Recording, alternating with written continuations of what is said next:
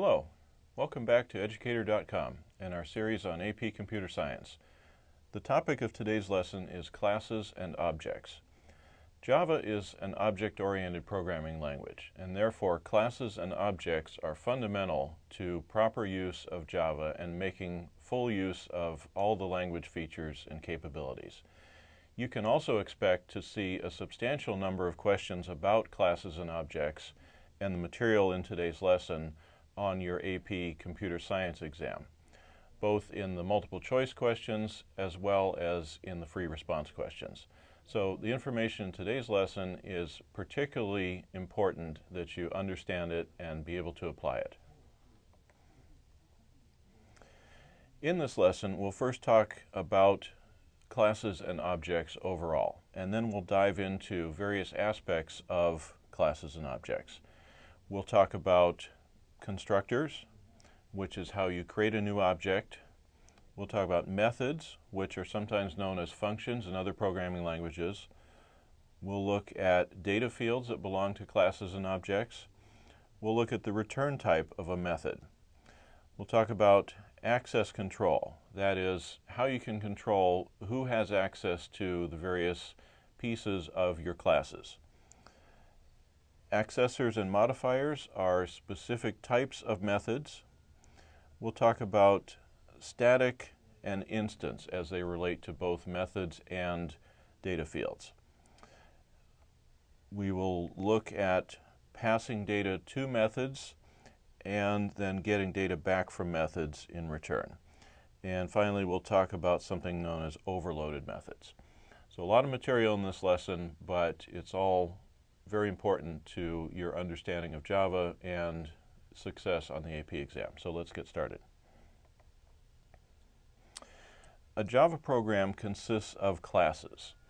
That's the fundamental structure of a Java program, being a object-oriented programming language.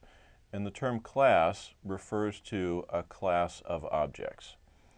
A class definition includes three pieces: constructors, methods, and data fields.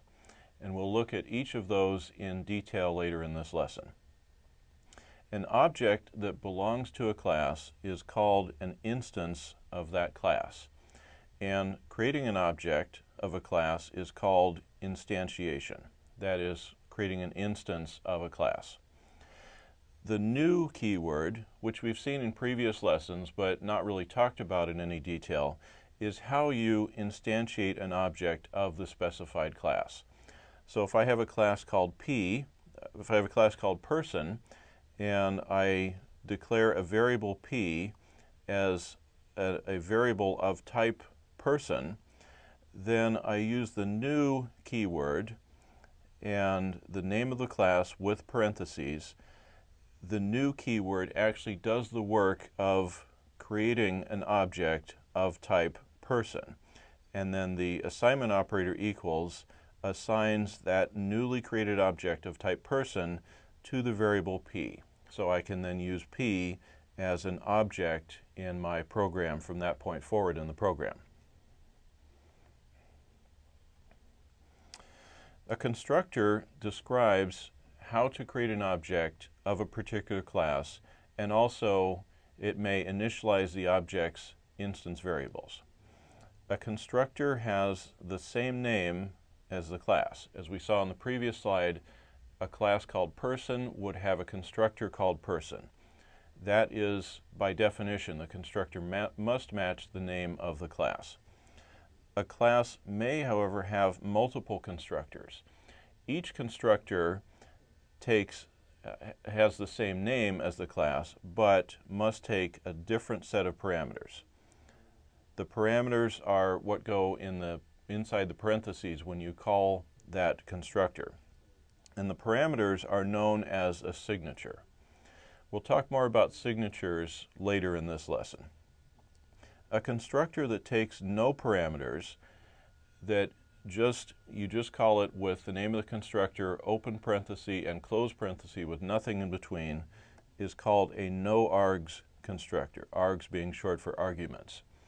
It takes no arguments or no parameters. A constructor also has no return type. not even void. We'll talk about return types later in this lesson also, but it's important to remember that the constructor does not have any return type. It creates an object, so you can think of it as a constructor returns the entire object rather than a particular return type. When the new operator is called to create a new object, it's the constructor that actually does the work of creating the object, passing it back to you, and giving you a reference to that newly created object. So here's an example of a class that has two constructors. We have a class called Cartoon Character, and here is one constructor, and this is a no-args constructor because there's nothing in the parentheses. And all it does is it sets the name variable to an empty string, and it sets another variable called hobby also to an empty string.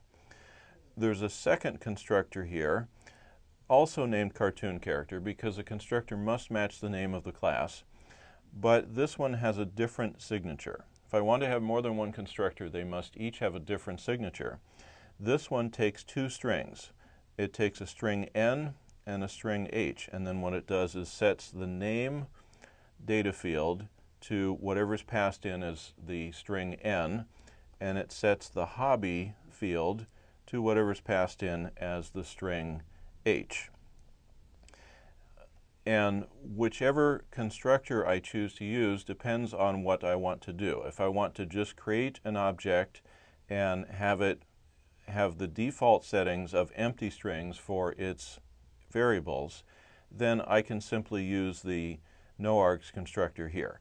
If I want to specify an initial value of name and hobby, then I would use the constructor that takes parameters for both name and hobby and sets those data variables during the construction process.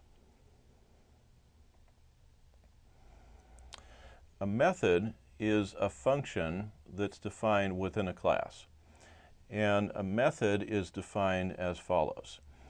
You have an access level, which is either public or private, and we'll talk about that later in the lesson today. The return type is next. In this case, this method returns a string.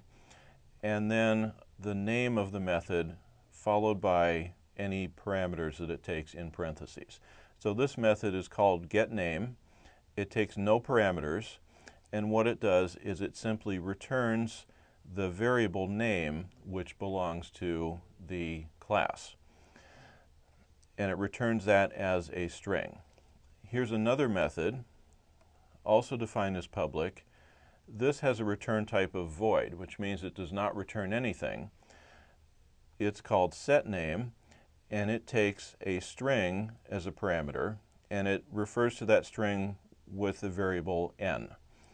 And what it does is it sets the data member name equal to whatever's passed in as the string n. I have some notes out here that this getName method is known as an accessor, and the setName is known as either a modifier or a mutator. And we'll talk about those designators also later in this lesson.